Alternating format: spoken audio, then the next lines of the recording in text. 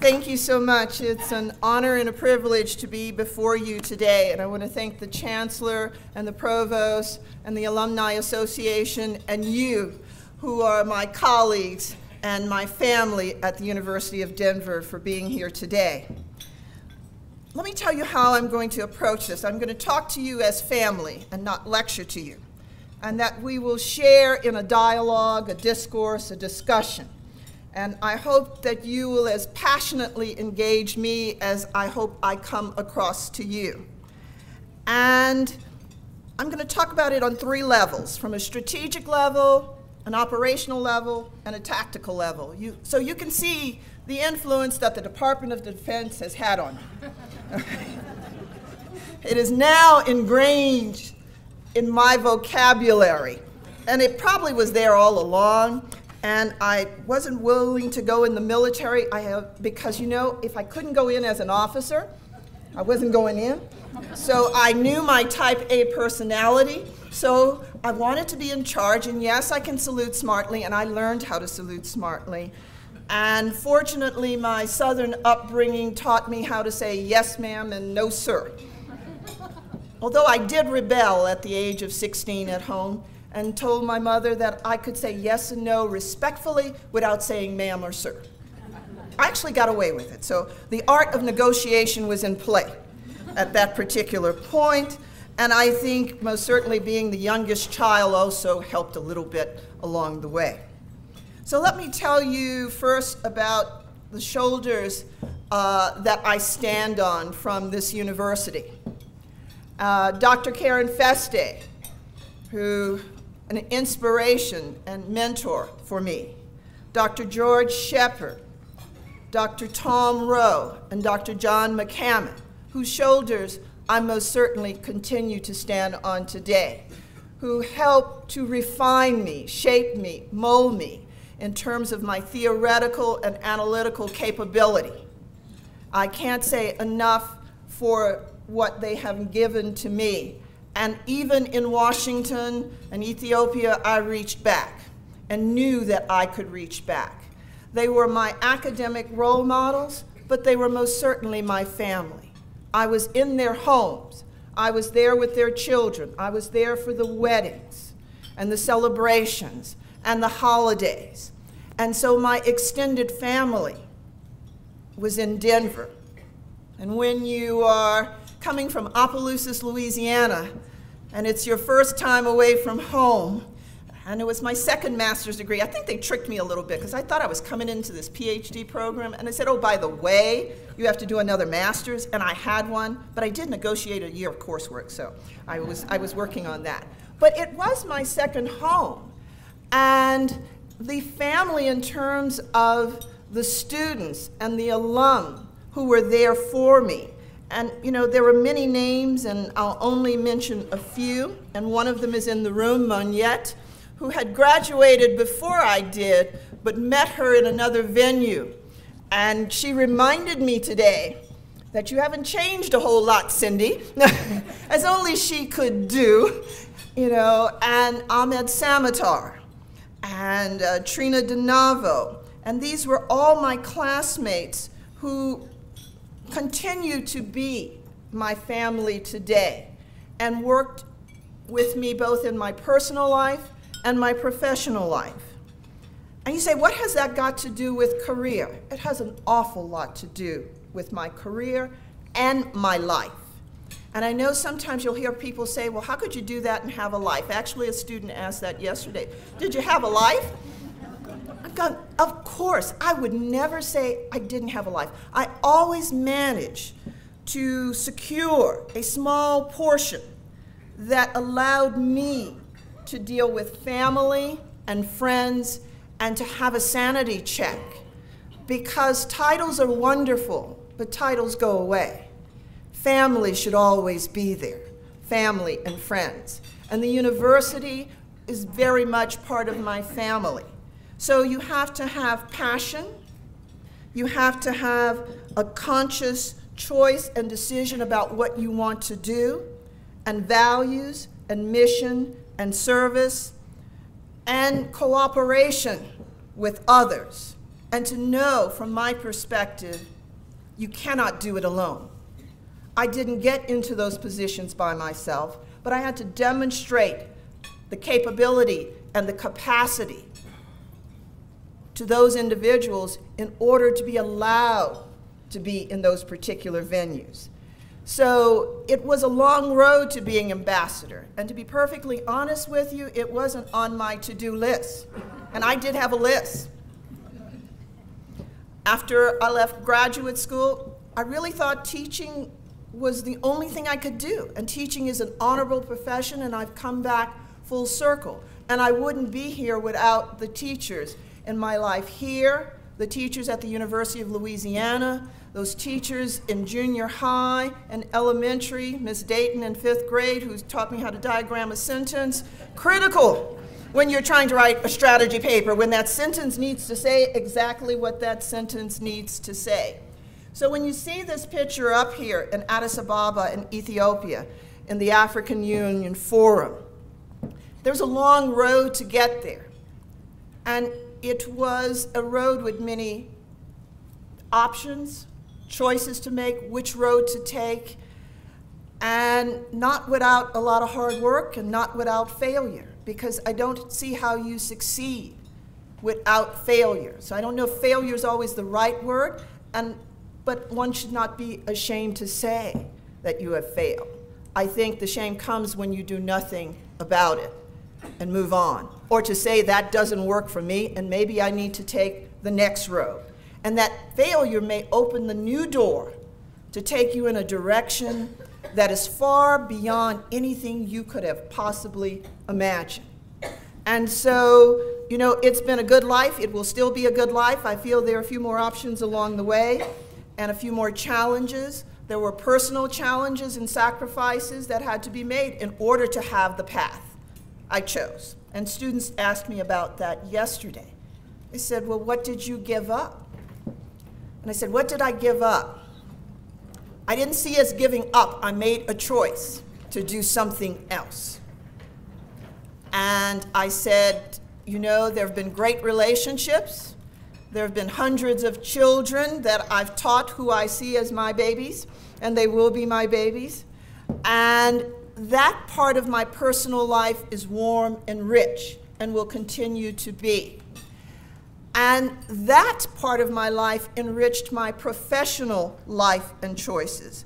So my personal life allowed me to stay grounded when you're sitting with the title of ambassador. And you have to remember, it's not about Cindy Courville. You're the ambassador of the United States. You represent the country. You don't represent yourself. Your life is no longer your own in that public setting, and everything you do reflects on your country. So how do you get out of bed to go to work when every moment of your life is scrutinized? You remember, most importantly, mission. What is it you must do? What is it you must accomplish? And what can you do to accomplish that within a critical time frame? You know, speeches are great, but what's the action plan? And I'm an action plan kind of woman. So what are we going to do? How are we going to make it happen? Who do we need to bring in to make it happen? What lines do we need to cross in terms of ideological orientation? And when you're in the government, and if you want to succeed, you better try to be bipartisan in doing it. The benefit of working Africa historically has been that it's been a bipartisan issue. So, you know, the playing field was a little bit more even to work those issues. It would have been great if we could have seen that across the board then under the Bush administration, and particularly under the Obama administration. The challenges we face as a nation today on all fronts requires a bipartisan engagement. It doesn't mean you give up your ideological orientation, but for democracy to work, there must be compromise. And I'm talking to an exceptional group in here, and I know you know that. The challenge is, how do we make sure that happens? So let me give you a little background story. How did I get there when I said it wasn't on my to-do list? So I show you this picture for a couple of reasons. One, to set the stage. It's the Oval Office. And how many of us get a chance or even dream of the possibility of being in the Oval Office? It doesn't, you're in there for the president, you're in there for the office, it doesn't matter the party, you're serving your country. And as a civil servant, I was there in that capacity as a civil servant detailed to the White House. And the National Security Council, as you know, 90% of the people who serve there are civil servants and not political appointees. That 10% who serve in those other key positions are political appointees, and it's structured that way for a particular reason. I forgot to mention one classmate, and how could I? Condoleezza Rice happened to be my classmate and met her here when I was in Denver. And so there are people who open doors and give you an opportunity. And Condi is a tough cookie, so Cindy, I opened the door, and can you hang with the big boys and girls? Well, let's see. Okay, so it's up to you to be able to stay in place. What I knew was fundamentally important was developing a policy for Africa. Not since Bush 41, Bush Daddy, had we had a written, formalized Africa policy.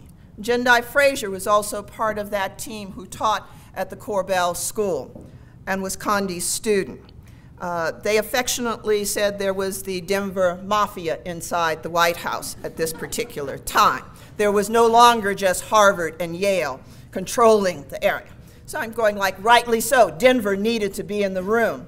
And Condi did bring many other Denver folks into the room to give them the opportunity, some young people too, to see what it's like to be in the room. And that is our responsibility when you're in those positions, to bring other people in the room so that they understand how it works.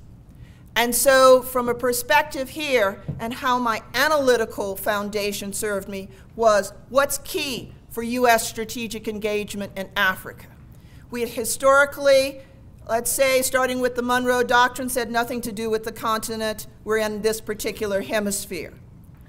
We start with the Carter administration, Carter, Clinton. We begin to build a dynamic engagement with the continent, but primarily through a humanitarian lens during those times. But tough to level, or leverage in this case, engagement when you have competing issues.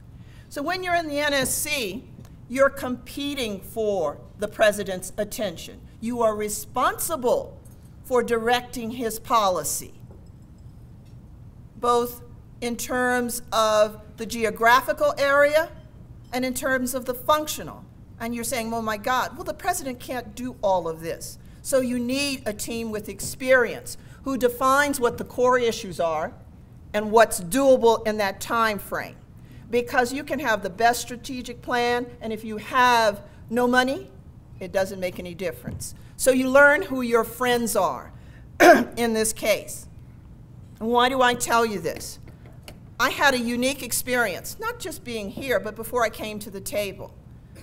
I worked in the intelligence community. I worked in the Department of Defense, which gave me a broad preview of how the system works. And if you're going to get anything done in Washington, you have to know who does what where and how to leverage them into a particular position to work an issue. So it's negotiations all the time. The very structure of our government, the laws, the legislation, dictate that particular type of engagement strategy throughout.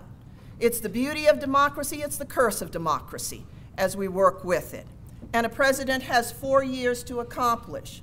Career-wise, when I walked in the door from leaving Occidental College and coming into the intelligence world, not an easy transition. Academia was anti-intel. You were a traitor to the cause if you chose to work into the intelligence agency. So when I talked about earlier conscious choice, I made a conscious choice.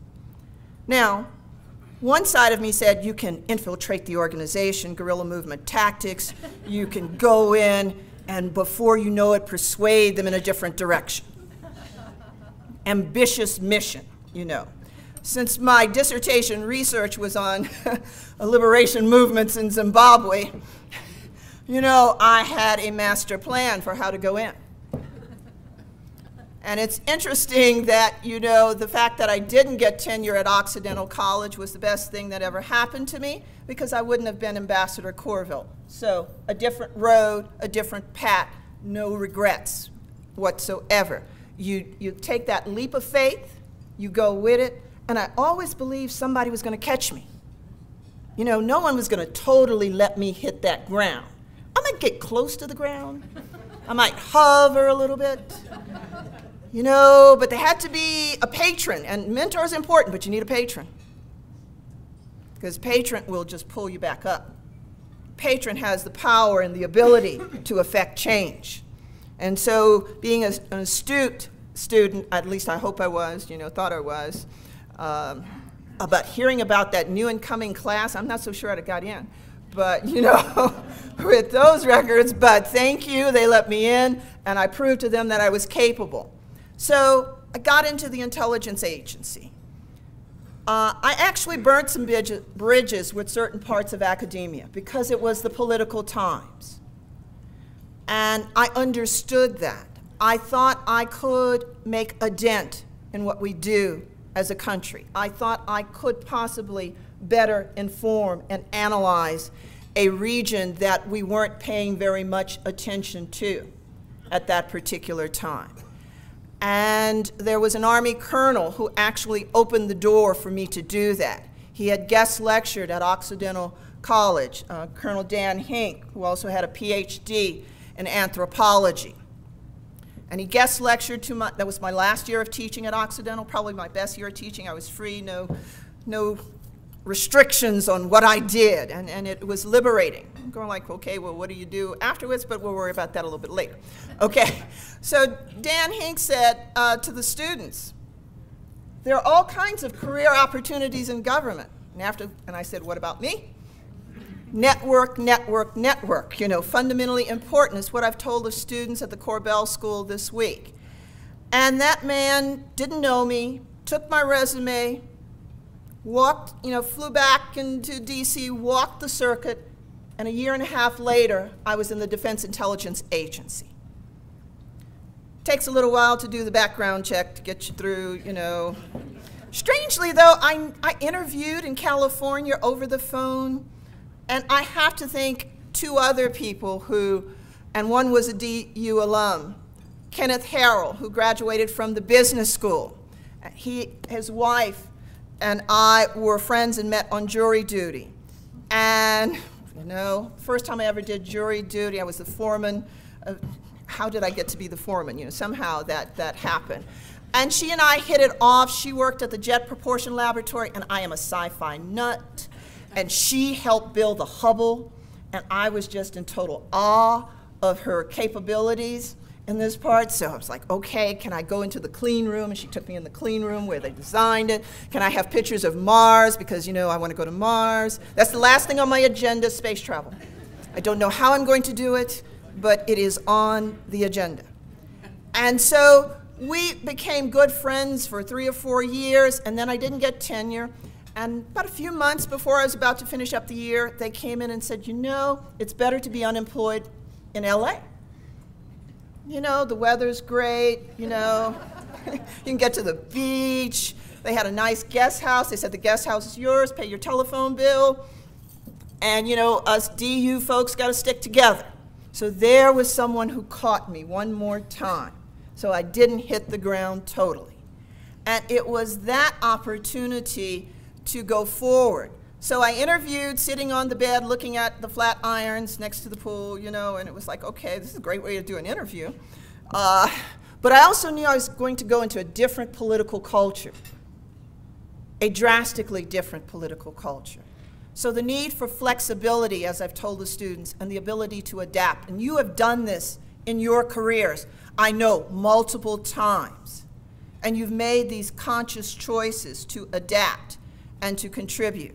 And so from that perspective, the intelligence community became, and especially not just CIA, but I was in DIA. I was in Department of Defense, hierarchy. Remember I told you I had this little issue about needing to be in charge, so suddenly you're in a hierarchical structure.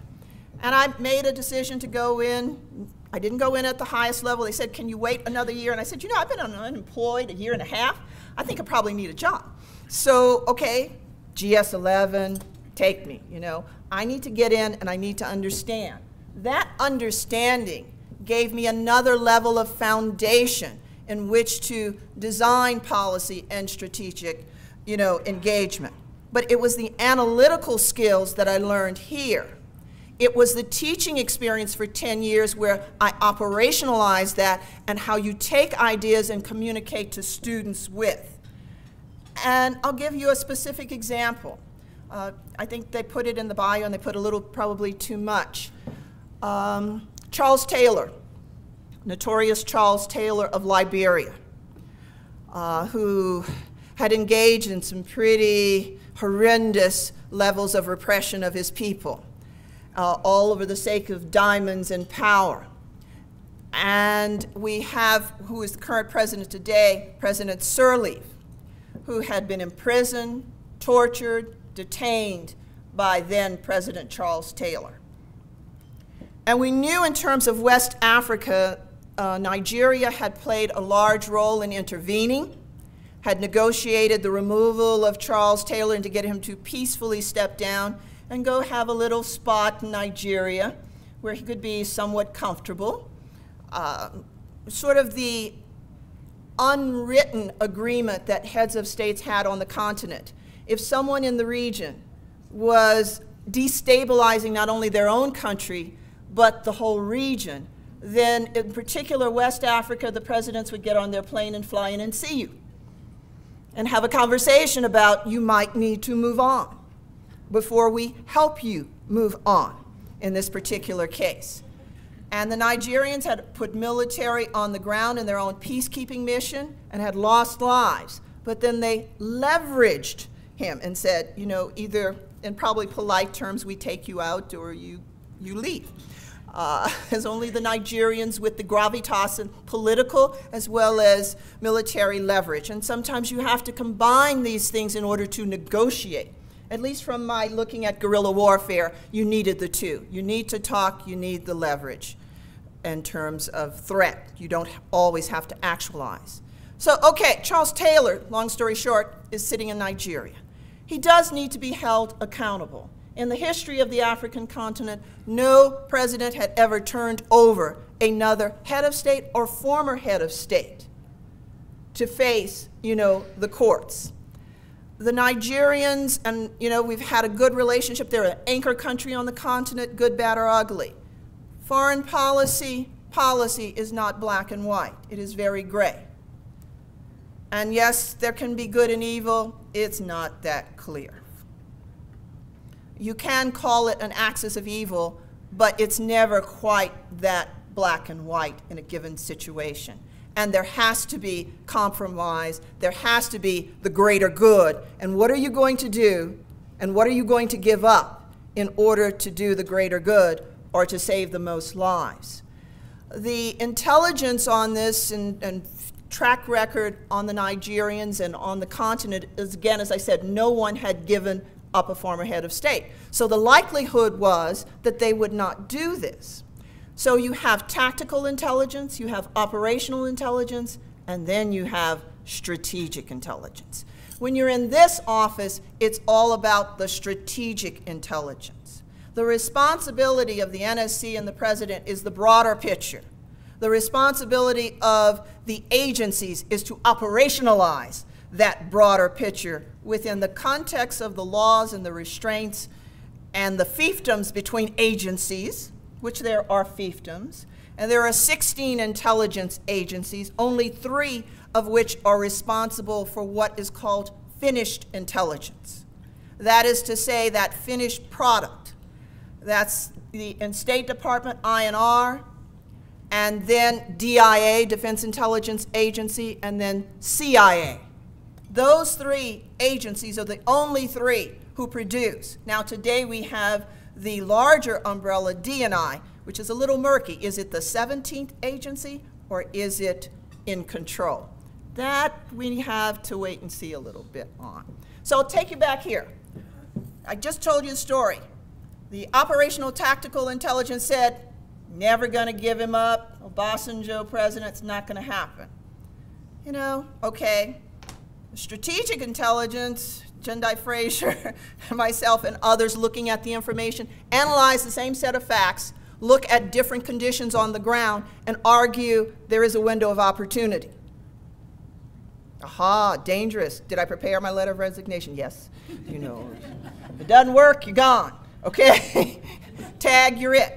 And at that time, Andy Card was the chief of staff, and when you'd come into these positions as senior director, professional assistant, he would sit down individually and tell you, now, if you cannot serve the U.S. government, if there's a policy that you cannot adhere to or work to support, or that you didn't just support, you had to say why you didn't think something would work, but at the end of the day, you salute smartly, then you need to sign a really great letter of resignation. Because that letter was going to be in the presidential library, and generations after you, your family were going to read that letter. It made sense, okay, even if it was a short one. So, and look, it's an interesting thing. It's a heady feeling being there, and it's a god-awful scary feeling.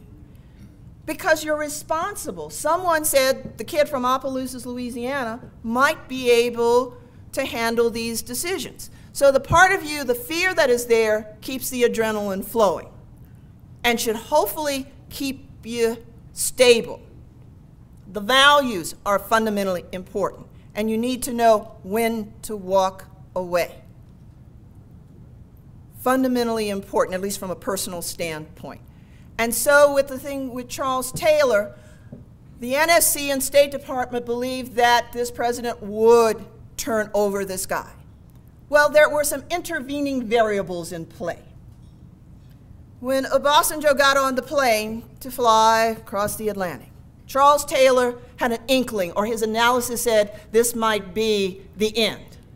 So he got in the vehicle and headed for the border with a truckload of diamonds. He said, I'm out of here. Okay, a calculated decision. Obasanjo's in the air. I'm not under detention. I can get in my car and I can go anywhere. But Obasanjo's in the air and gets the message that you snubbed his hospitality, which from an NSC State Department, you opened the window to hand him over. Like, God, divine intervention, thank you, God. Charles Taylor went out because it was going to be rough to get Obasanjo to turn this guy over. Window of opportunity, and if you're a Zartman fan in international relations, the right moment was there. So you had to seize the day, carpe diem, come on. So we've got this policy that, you know, one of our strategic goals is to have Charles Taylor delivered to the head. Okay, you can have the goal, but how do you operationalize the goal? We had been working 2 years to negotiate with the Nigerians, not making as much headway. So the moment is there, and if you don't seize the moment, there might not be another moment that comes around that allows you to facilitate the implementation of your policy in this particular case. So a little insider stuff. What happens? Nigerians are going to hit the ground. The decision was looming as to whether you should still have the meeting with President Obasanjo. And there were members who said, we should not meet with Obasanjo. He didn't hold up his end of the bargain. He probably let the guy go. The intelligence community said, yeah, he let the guy go. He had no intentions of giving it up. And so you analyze the individual, you analyze his cabinet and said, this is not going to go well. The Nigerians are going to lose face, especially this president.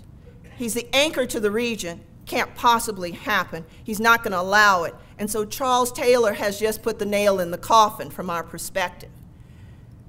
There were some, as they say, bigger people than me who were saying you shouldn't have the meeting.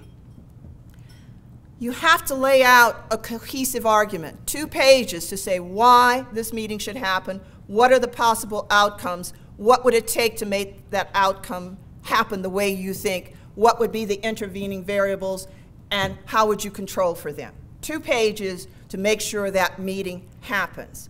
The analytical skills, your ability to write well, fundamentally important. You don't get to see that insider thing that happens. 24/7, not a glamorous job. No, there isn't a vehicle in a car. And yes, I'm working 7 days a week. And yes, I'm on a government salary. So there's not all these other glorious things in play. It's mission that is important, service to country. What happens in that given situation, we laid out a plan, Jendai Fraser and I, and said to Steve Hadley, who was the National Security Advisor, President Bush must meet with President Obasanjo. Why? Because we don't want anybody to snub our president ever in that particular way. It is a head of state he's meeting with. I don't care who the head of state is. If it's a bad 5-minute meeting, then it better be a bad 5-minute meeting and send them on the way. But no meeting was a major international incident and would undermine our position on the continent when you snub the biggest guy there. And so that was the argumentation. The other argument was that he is going to turn him over because the door has now opened. So there was pushback in the room from more senior people to say, don't let it happen. And I hope it was, one, the quality of the paper written, the effective argument that Jendai and I put forth that said, you need to give it a shot. We have more to lose by not having this meeting than we have by having the meeting. And we laid out the way the meeting should occur. Or as you said, we cooked the meeting before the meeting happened. So Steve Hadley's counterpart was going to walk in this room.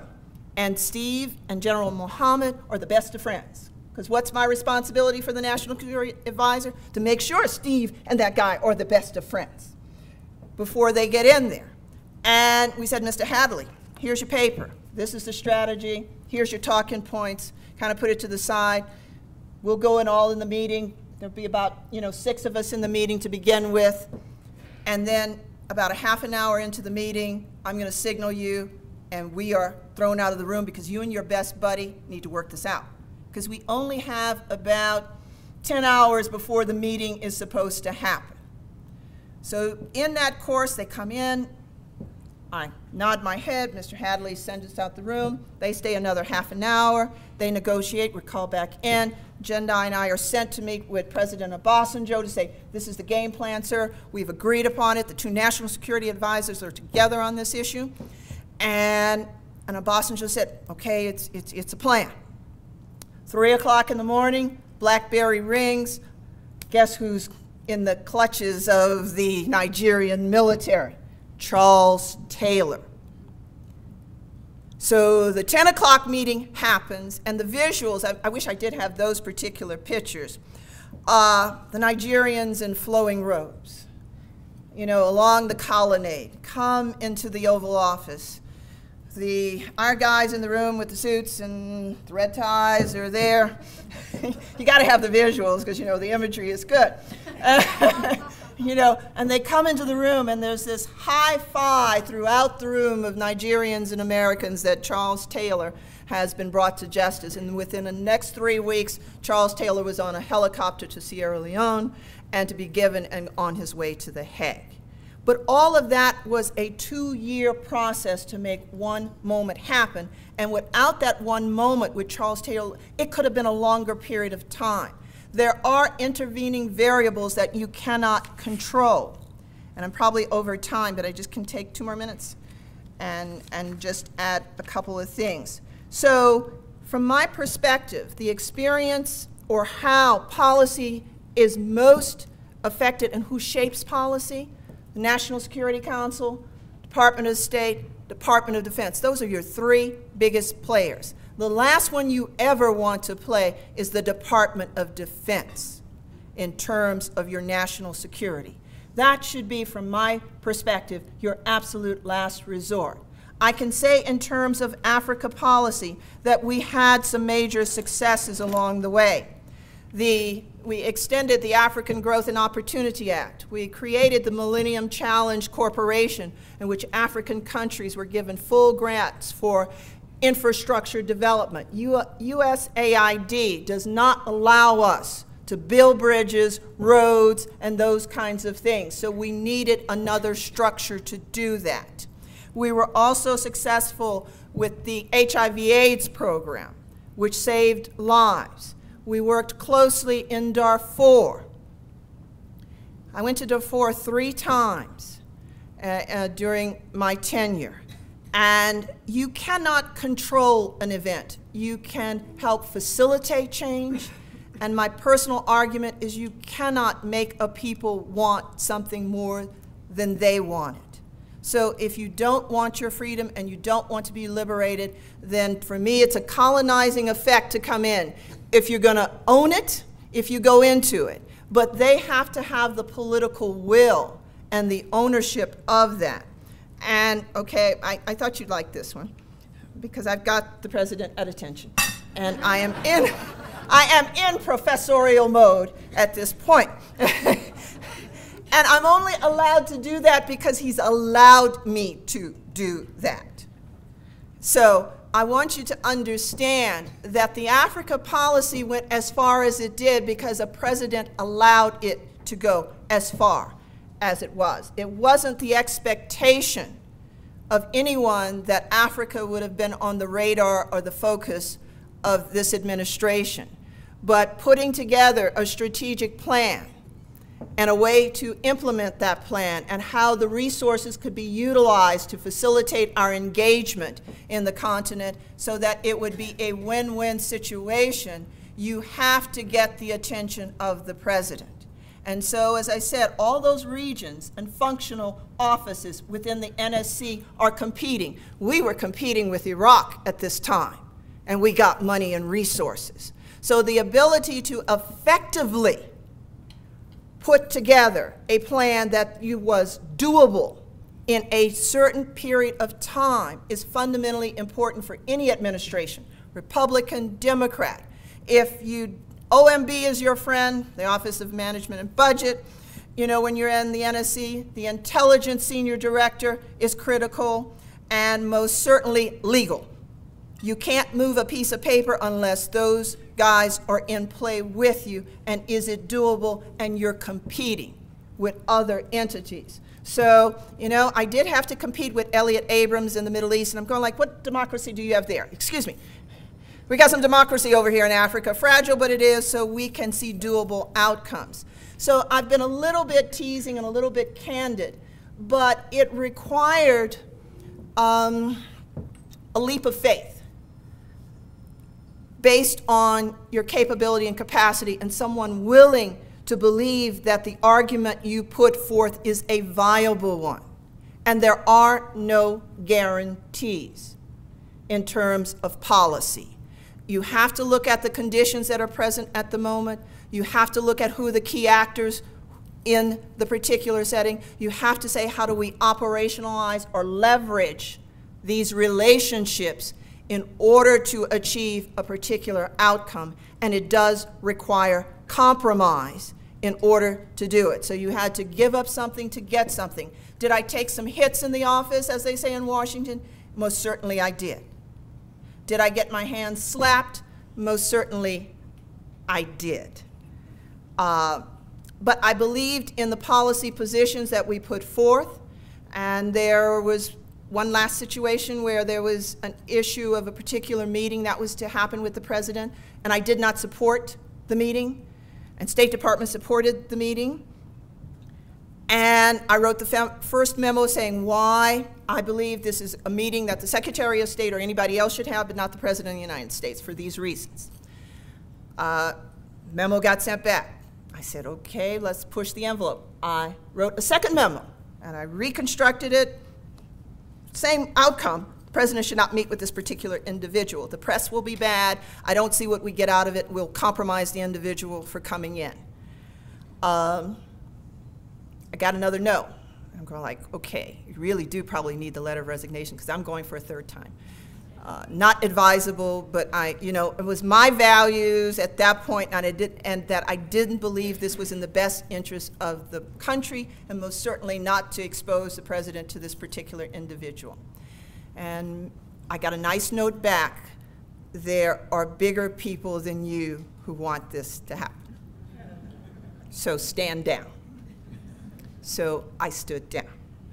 And I wrote the talking points, and I prepared the meeting for the president. And I'll say I got the interpreter because the person wasn't fluent in English. The meeting was held. We were told by the other group he didn't need an interpreter. He needed an interpreter. Because I'm the note taker in the room. There's no recordings of the meetings except for handwritten notes. And the president looked at me kind of like that. And I said, I was very Department of Defense. I put my head down. You know, head down, nothing coming. Just let it go over your head. I'm going like, okay, head down. And squint up, you know. Because what I wanted to do, I said, I told you, but I couldn't do that in the Oval Office. And so decorum must take place, and so I tease a little bit, but it really was a bad meeting.